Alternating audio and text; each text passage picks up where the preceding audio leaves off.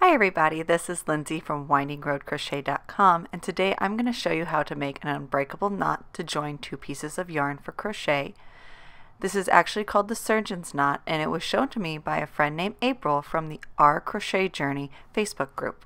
The reason I've nicknamed this the unbreakable knot is because both April and my husbands have attempted to break this knot, and what happened was the yarn snapped before the knot broke. But it's very important to do the knot correctly, otherwise it will come apart immediately. But don't worry, I'll show you how to do it. To start, lay out your yarn next to each other. Take one strand of yarn and wrap it around the other 4 times.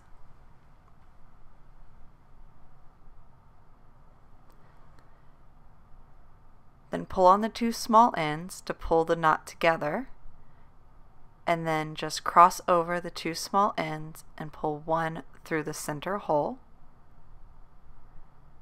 Now pull everything tight.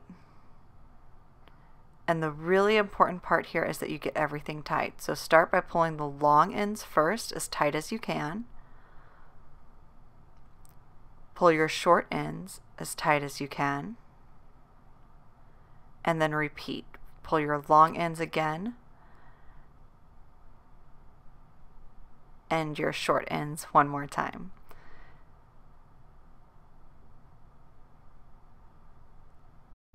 I'm just going to take the 2 small ends and trim them as close as I can to the knot, leaving about like a 1/16 of an inch, a very, very small tail. You want to make sure you don't cut the knot, otherwise that will cause it to come undone.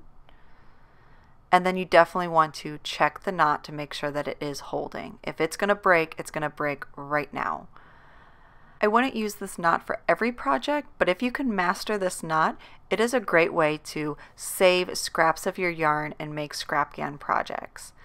I really hope you liked this tutorial. If you did, definitely subscribe to my channel while I'm sharing more crochet patterns and crochet tutorials, as well as smack that like button so I know that you enjoyed this.